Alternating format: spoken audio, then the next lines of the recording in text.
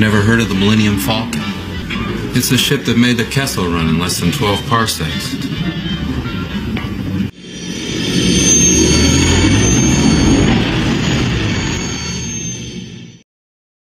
Hey Star Wars fans and action figure collectors, welcome back to another vintage collection action figure review. We're rounding out the 3 Boba Fett's, the comic art, the vintage comic edition, and we're finishing up with the quote-unquote Kenner Colors Boba Fett. So it's a modern Boba Fett, like the other two that we've just taken a look at over the last couple of days, but with the classic Kenner color spin, which is quite cool. Yeah, obviously going back to the the original retro vintage style Boba Fett card, just Boba Fett written on it. He is VC275, some other figures in the line. Yeah, this again, like I mentioned with the other two, these are figures that I sort of put aside and wasn't going to initially when they were released. I wasn't planning on getting them, but just as time went on, I've decided, nah, look, I'm going to add these to the collection. So I'm pretty excited to round out the set. I reckon next week I'm going to take a look at pretty much as many of the Boba Fetts I can find in my collection.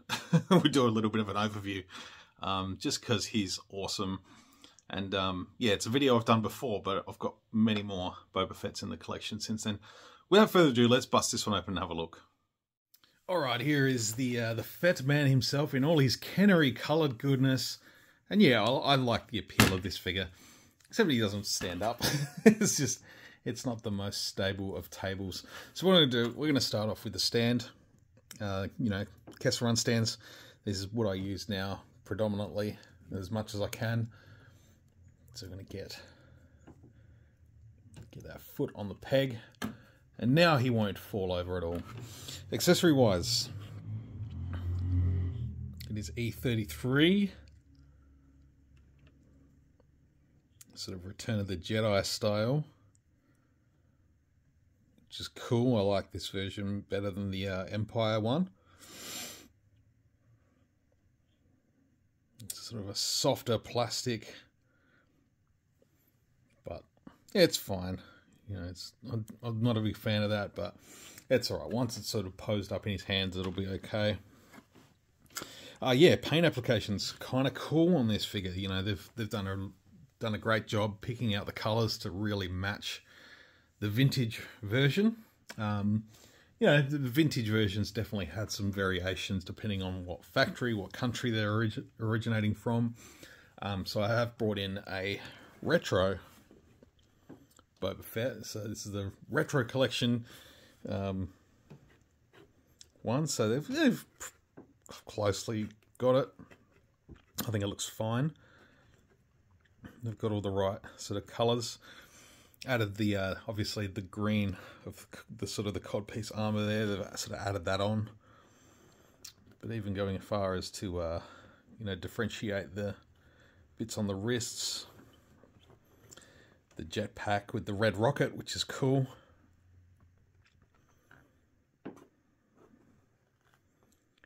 So even the placement of the paint on the jetpack, that's nice. And yeah, down to the wrists. So I like it. Even the helmet, sort of got that well, I like that they kept the visor black, but there's sort of that sort of olive green brown sort of colour on the cheeks, and the red, and that sort of maroon. I like the fact that they've added it to the back of this figure. It just adds a little bit more.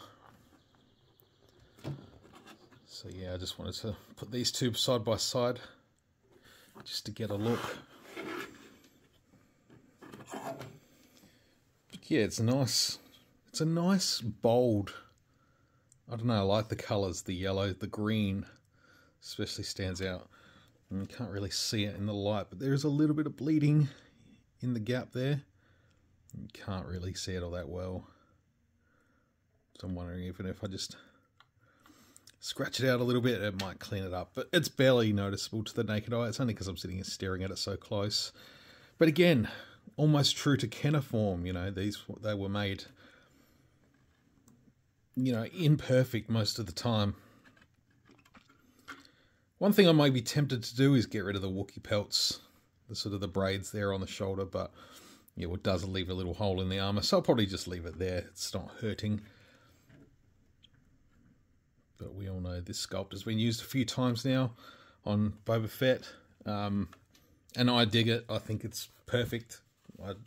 The only thing I'd love to add, and I've spoken about it in a few videos now, is the rangefinder. Empire Strikes Back Boba Fett is due for an upgrade. I would love them to use this mold as a template for a new Empire Strikes Back. Obviously, a few minor changes throughout the figure, such as the belt, slightly different from Empire Strikes Back.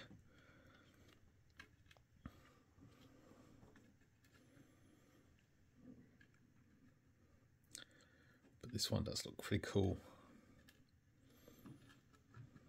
The jetpack is removable,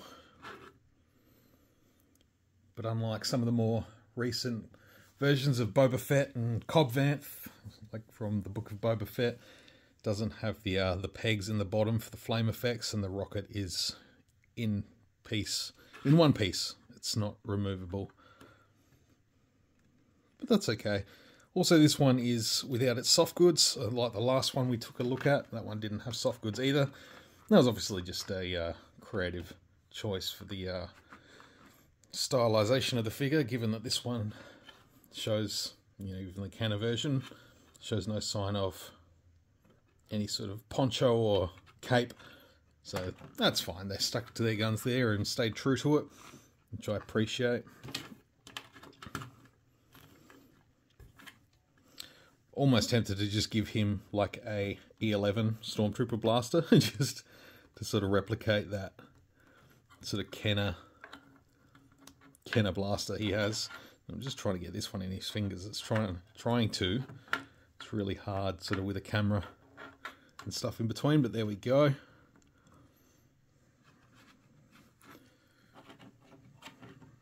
But you could just give him the retro blaster there as well.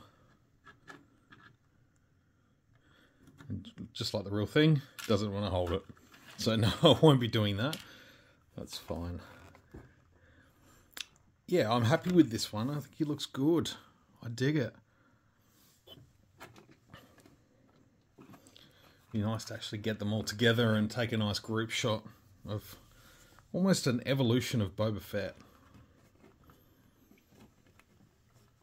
A few different versions, from the animated debut to the prototype all white, to some of the comic book versions, and you know, Empire Strikes Back and Return of the Jedi.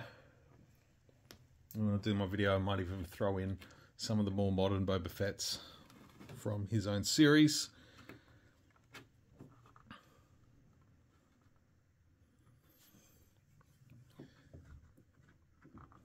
Articulation, might as well go through and talk about that again. Yeah, just the ball joint in the neck, in the head, ball hinges in the shoulders, elbows, swivels at the wrists, ball hinges in the hands, both up and down. We have that joint in the torso, but the ball hinges in the hips, swivels at the thighs, ball hinges in the knees, ball hinges in the ankles, and a rocker in the feet. Just to get that nice bit of movement. But yeah, I like the look of this one.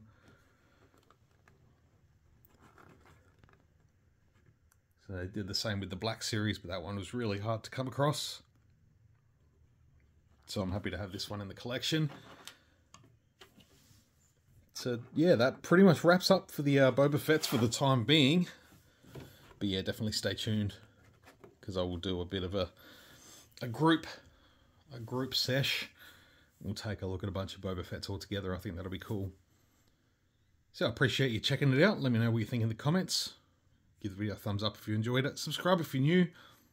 And we'll see you again for some more videos very soon. Until then, may the Force be with you always.